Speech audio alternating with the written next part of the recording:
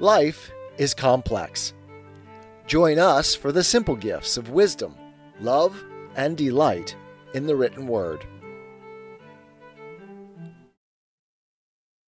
Discourse on the method of rightly conducting the reason and seeking truth in the sciences, by Rene Descartes. Part 6a. 3 years have now elapsed since I finished the treatise containing all these matters,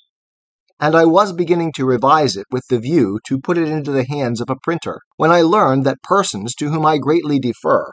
and whose authority over my actions is hardly less influential than is my own reason over my thoughts, had condemned a certain doctrine in physics, published a short time previously by another individual, to which I will not say that I adhered, but only that, previously to their censure, I had observed in it nothing which I could imagine to be prejudicial either to religion or to the state, and nothing therefore which would have prevented me from giving expression to it in writing, if reason had persuaded me of its truth. And this led me to fear lest among my own doctrines likewise some one might be found in which I had departed from the truth, notwithstanding the great care I have always taken not to accord belief to new opinions of which I had not the most certain demonstrations, and not to give expression to aught that might tend to the hurt of anyone. This has been sufficient to make me alter my purpose of publishing them. For although the reasons by which I had been induced to take this resolution were very strong, yet my inclination, which has always been hostile to writing books, enabled me immediately to discover other considerations sufficient to excuse me for not undertaking the task. And these reasons, on one side and the other, are such that not only is it in some measure my interest here to state them, but that of the public, perhaps, to know them. I have never made much account of what has proceeded from my own mind, and so long as I gathered no other advantage from the method I employ beyond satisfying myself on some difficulties belonging to the speculative sciences, or endeavoring to regulate my actions according to the principles it taught me, I never thought myself bound to publish anything respecting it. For in what regards manners, everyone is so full of his own wisdom, that there might be found as many reformers as heads, if any were allowed to take upon themselves the task of mending them, except those whom God has constituted the supreme rulers of his people, or to whom he has given sufficient grace and zeal to be prophets.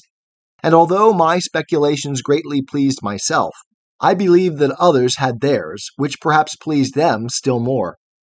But as soon as I had acquired some general notions respecting physics, and beginning to make trial of them in various particular difficulties, had observed how far they can carry us, and how much they differ from the principles that have been employed up to the present time, I believe that I could not keep them concealed without sinning grievously against the law by which we are bound to promote, as far as in us lies, the general good of mankind.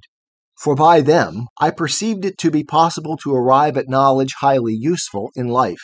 and in room of the speculative philosophy usually taught in the schools, to discover a practical, by means of which, knowing the force and action of fire, water, air, the stars, the heavens, and all the other bodies that surround us, as distinctly as we know the various crafts of our artisans,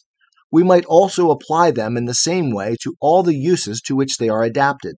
and thus render ourselves the lords and possessors of nature. And this is a result to be desired, not only in order to the invention of an infinity of arts, by which we might be enabled to enjoy without any trouble the fruits of the earth, and all its comforts, but also, and especially, for the preservation of health, which is without doubt, of all the blessings of this life, the first and fundamental one. For the mind is so intimately dependent upon the condition and relation of the organs of the body, that if any means can ever be found to render men wiser and more ingenious than hitherto, I believe that it is in medicine they must be sought for. It is true that the science of medicine, as it now exists, contains few things whose utility is very remarkable. But without any wish to depreciate it, I am confident that there is no one, even among those whose profession it is, who does not admit that all at present known in it is almost nothing in comparison of what remains to be discovered, and that we could free ourselves from an infinity of maladies of body as well as of mind, and perhaps also even from the debility of age, if we had sufficiently ample knowledge of their causes, and of all the remedies provided for us by nature. But since I design to employ my whole life in the search after so necessary a science, and since I had fallen in with a path which seems to me such that if any one follow it he must inevitably reach the end desired, unless he be hindered either by the shortness of life or the want of experiments, I judged that there could be no more effectual provision against these two impediments than if I were faithfully to communicate to the public all the little I might myself have found, and incite men of superior genius to strive to proceed farther, by contributing, each according to his inclination and ability, to the experiments which would be necessary to make, and also by informing the public of all they might discover, so that, by the last beginning where those before them had left off, and thus connecting the lives and labors of many, we might collectively proceed much farther than each by himself could do. I remarked, moreover, with respect to experiments, that they become always more necessary the more one is advanced in knowledge. For at the commencement it is better to make use only of what is spontaneously presented to our senses, and of which we cannot remain ignorant, provided we bestow on it any reflection, however slight, than to concern ourselves about more uncommon and recondite phenomena. The reason of which is, that the more uncommon often only mislead us so long as the causes of the more ordinary are still unknown, and the circumstances upon which they depend are almost always so special and minute as to be highly difficult to detect. But in this I have adopted the following order. First, I have essayed to find in general the principles, or first causes, of all that is or can be in the world, without taking into consideration for this end anything but God himself who has created it, and without educing from them any other source than from certain germs of truth naturally existing in our minds. In the second place, I examined what were the first and most ordinary effects that could be deduced from these causes, and it appears to me that, in this way, I have found heavens, stars, and earth, and even on the earth water, air, fire, minerals, and some other things of this kind, which of all others are the most common and simple, and hence the easiest to know. Afterwards, when I wished to descend to the more particular, so many diverse objects presented themselves to me, that I believed it to be impossible for the human mind to distinguish the forms or species of bodies that are upon the earth from an infinity of others which might have been, if it had pleased God to place them there, or consequently to apply them to our use, unless we rise to causes through their effects, and avail ourselves of many particular experiments. Thereupon, turning over in my mind the objects that had ever been presented to my senses, I freely venture to state that I have never observed any which I could not satisfactorily explain by the principles I had discovered. But I must also admit that the power of nature is so ample and so vast, and these principles are so simple and so general, that I notice hardly any particular effect without at once knowing that it can be deduced in many different ways from them, and that ordinarily my greatest difficulty is to find in which of these ways it depends on them. For to this end, I know of no other expedient at all except to search once more for some experiments which are such that their outcomes are not the same, if it is in one of these ways rather than in another that one ought to explain the outcome. As to the rest, I am now at the point where, it seems to me, I see quite well what approach one must take in order to make most of the experiments that can serve this purpose. But I also see that they are of such a kind and of so great a number that neither my adroitness nor my financial resources, even if I had 1,000 times more than I have, would suffice for all of them, so that, according as I henceforth have the opportunity to perform more or fewer experiments, I shall also advance more or less in the knowledge of nature. That is what I meant to make known through the treatise I had written, and to show there so clearly the utility that the public could gain from such knowledge, that I would oblige all those who desire the general well-being of men, that is to say, all those who really are virtuous, not just appearing to be so through false pretenses, or merely by reputation, both to communicate those experiments they have already performed, and to assist me in the search for those that remain to be performed.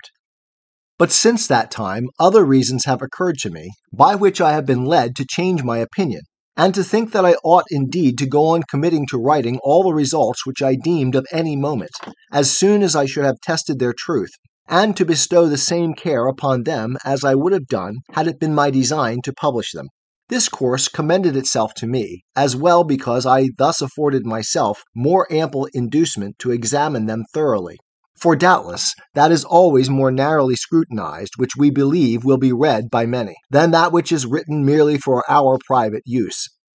And frequently what has seemed to me true when I first conceived it, has appeared false when I have set about committing it to writing, as because I thus lost no opportunity of advancing the interests of the public, as far as in me lay, and since thus likewise, if my writings possess any value,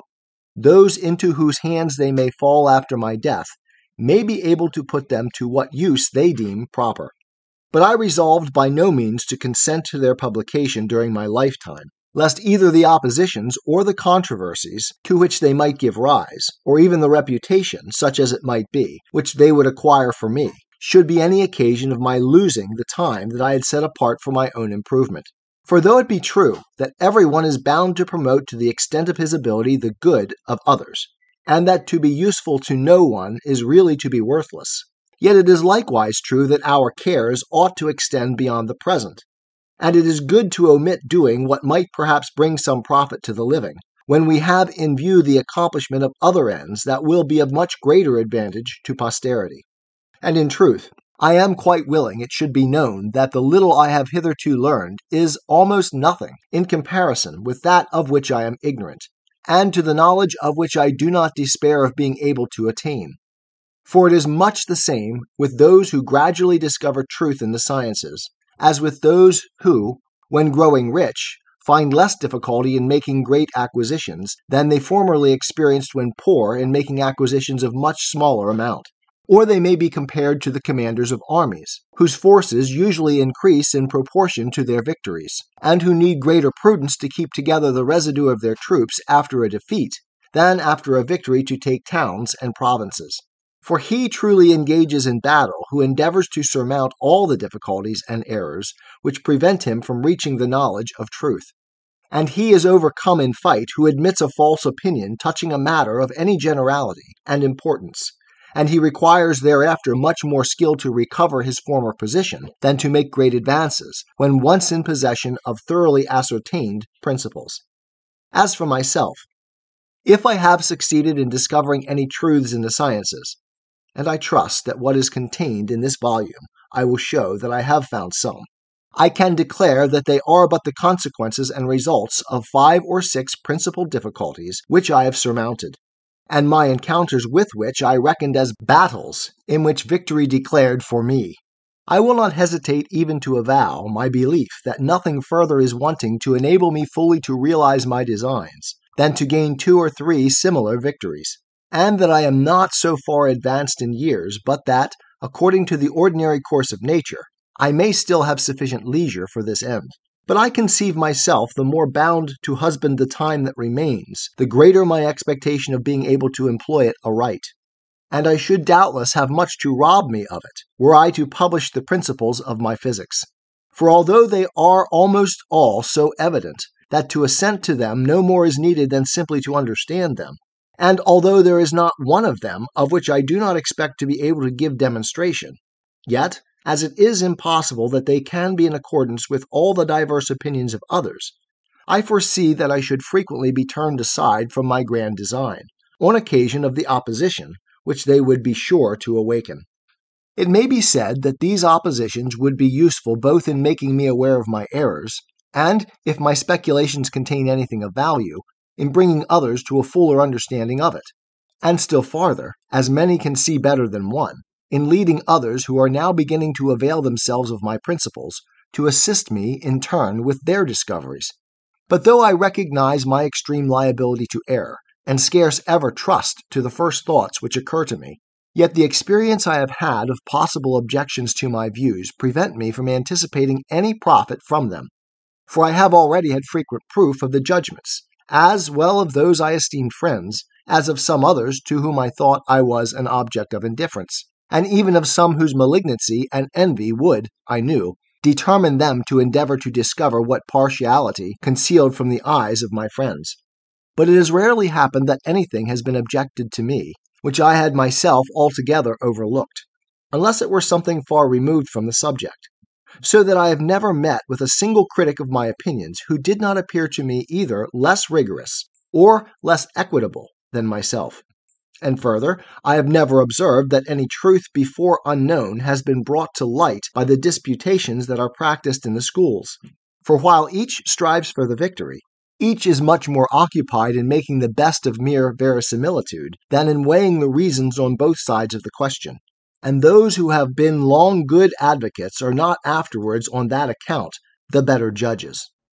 Discourse on the method of rightly conducting the reason and seeking truth in the sciences, by Rene Descartes, Part 6b. As for the advantage that others would derive from the communication of my thoughts, it could not be very great, because I have not yet so far prosecuted them as that much does not remain to be added before they can be applied to practice. And I think I may say without vanity that if there is anyone who can carry them out that length, it must be myself rather than another. Not that there may not be in the world many minds incomparably superior to mine, but because one cannot so well seize a thing and make it one's own when it has been learned from another, as when one has himself discovered it.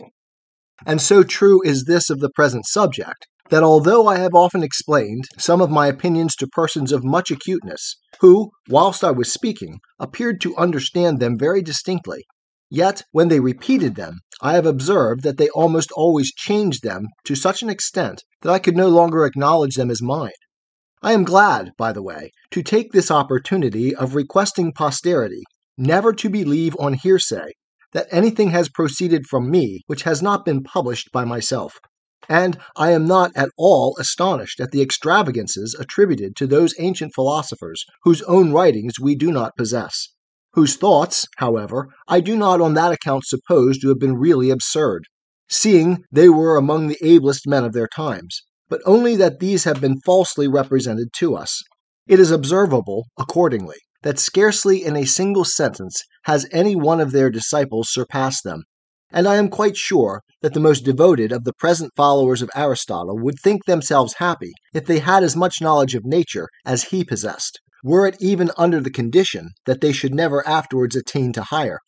In this respect, they are like the ivy which never strives to rise above the tree that sustains it, and which frequently even returns downwards when it has reached the top. For it seems to me that they also sink. In other words, render themselves less wise than they would be if they gave up study, who, not contented with knowing all that is intelligibly explained in their author, desire in addition to find in him the solution of many difficulties, of which he says not a word, and never perhaps so much as thought. Their fashion of philosophizing, however, is well suited to persons whose abilities fall below mediocrity, for the obscurity of the distinctions and principles of which they make use enables them to speak of all things with as much confidence as if they really knew them, and to defend all that they say on any subject against the most subtle and skillful, without its being possible for anyone to convict them of error. In this they seem to me to be like a blind man, who, in order to fight on equal terms with a person that sees, should have made him descend to the bottom of an intensely dark cave.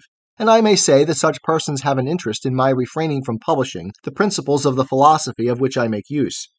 For, since these are of a kind the simplest and most evident, I should, by publishing them, do much the same as if I were to throw open the windows, and allow the light of day to enter the cave into which the combatants had descended. But even superior men have no reason for any great anxiety to know these principles. For if what they desire is to be able to speak of all things, and to acquire a reputation for learning,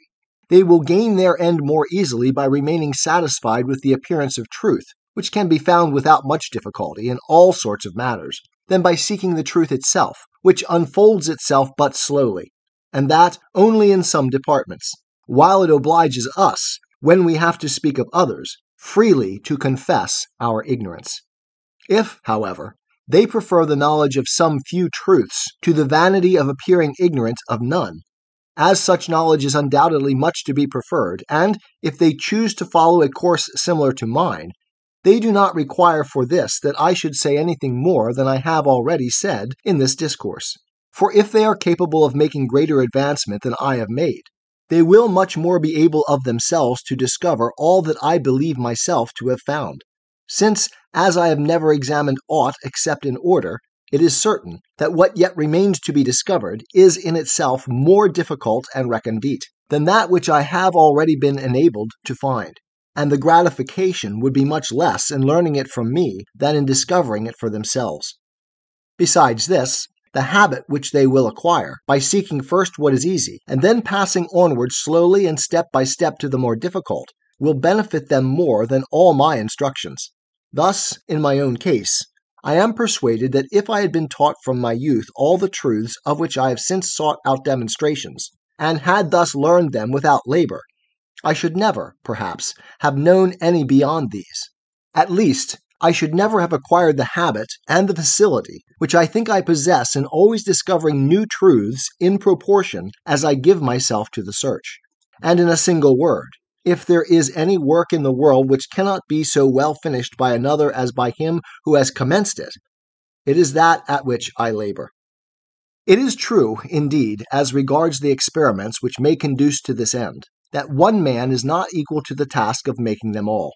But yet he can advantageously avail himself, in this work, of no hands besides his own, unless those of artisans, or parties of the same kind, whom he could pay, and whom the hope of gain, a means of great efficacy, might stimulate to accuracy in the performance of what was prescribed to them.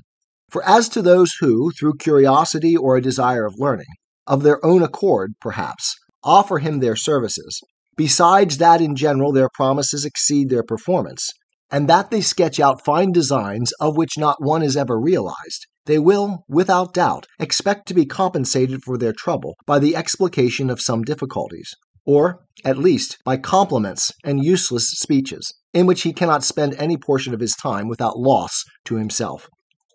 And as for the experiments that others have already made, even although these parties should be willing of themselves to communicate them to him, which is what those who esteem them secrets will never do, the experiments are, for the most part, accompanied with so many circumstances and superfluous elements as to make it exceedingly difficult to disentangle the truth from its adjuncts. Besides, he will find almost all of them so ill described, or even so false, because those who made them have wished to see in them only such facts as they deemed conformable to their principles, that, if in the entire number there should be some of a nature suited to his purpose, still their value could not compensate for the time what would be necessary to make the selection, so that if there existed any one whom we assuredly knew to be capable of making discoveries of the highest kind, and of the greatest possible utility to the public, and if all other men were therefore eager by all means to assist him in successfully prosecuting his designs, I do not see that they could do aught else for him beyond contributing to defray the expenses of the experiments that might be necessary, and for the rest, prevent his being deprived of his leisure by the unseasonable interruptions of anyone.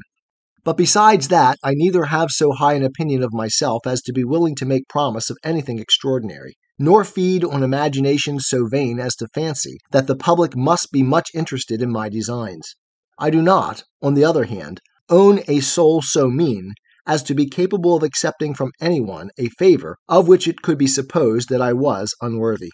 These considerations taken together were the reason why, for the last 3 years, I have been unwilling to publish the treatise I had on hand,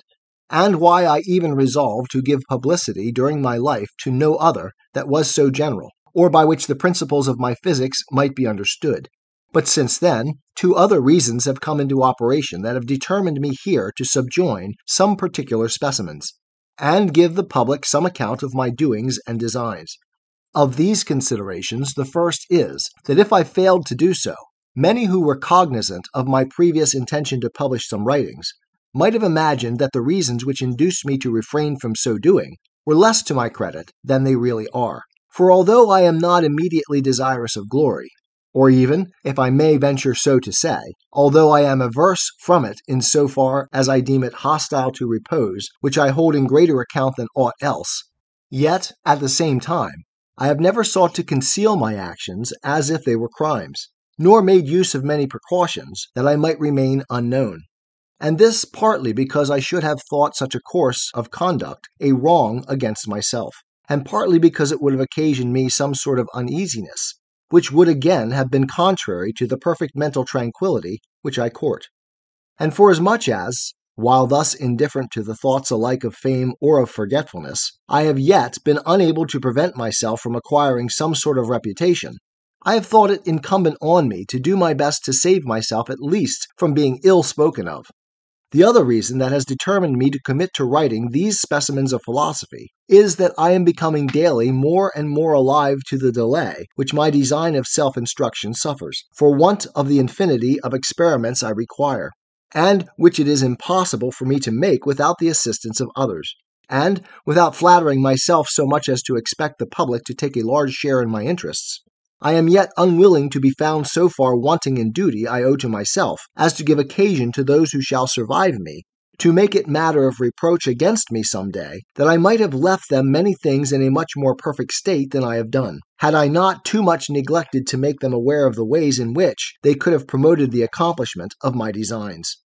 And I thought that it was easy for me to select some matters which should neither be obnoxious to much controversy, nor should compel me to expound more of my principles than I desired, and which should yet be sufficient clearly to exhibit what I can or cannot accomplish in the sciences. Whether or not I have succeeded in this, it is not for me to say, and I do not wish to forestall the judgments of others by speaking myself of my writings. But it will gratify me if they be examined, and to afford the greater inducement to this, I request all who may have any objections to make to them to take the trouble of forwarding these to my publisher, who will give me notice of them, that I may endeavor to subjoin at the same time my reply. And in this way, readers seeing both at once will more easily determine where the truth lies. For I do not engage in any case to make prolix replies, but only with perfect frankness to avow my errors if I am convinced of them, or if I cannot perceive them, simply to state what I think is required for defense of the matters I have written, adding thereto no explication of any new matter, that it may not be necessary to pass without end from one thing to another. If some of the matters of which I have spoken in the beginning of the Dioptrics and Meteorics should offend at first sight, because I call them hypotheses and seem indifferent about giving proof of them, I request a patient and attentive reading of the whole, from which I hope those hesitating will derive satisfaction. For it appears to me that the reasonings are so mutually connected in these treatises, that, as the last are demonstrated by the first which are their causes, the first are in their turn demonstrated by the last which are their effects. Nor must it be imagined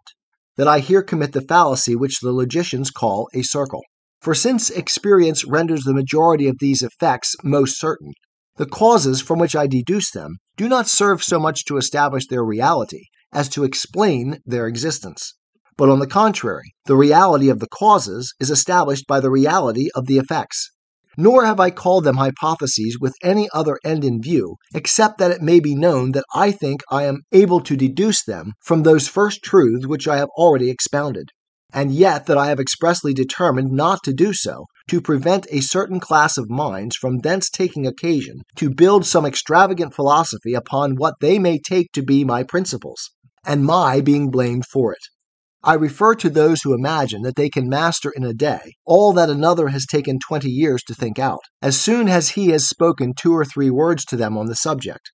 or who are the more liable to error and the less capable of perceiving truth in very proportion as they are more subtle and lively. As to the opinions which are truly and wholly mine, I offer no apology for them as new, persuaded as I am that if their reasons be well considered, they will be found to be simple and so conformed to common sense as to appear less extraordinary and less paradoxical than any others which can be held on the same subjects. Nor do I even boast of being the earliest discoverer of any of them, but only of having adopted them, neither because they had, nor because they had not been held by others, but solely because reason has convinced me of their truth. Though artisans may not be able at once to execute the invention which is explained in the Dioptrics, I do not think that any one on that account is entitled to condemn it. For since address and practice are required in order so to make and adjust the machines described by me, as not to overlook the smallest particular, I should not be less astonished if they succeeded on the first attempt than if a person were in one day to become an accomplished performer on the guitar, by merely having excellent sheets of music set up before him.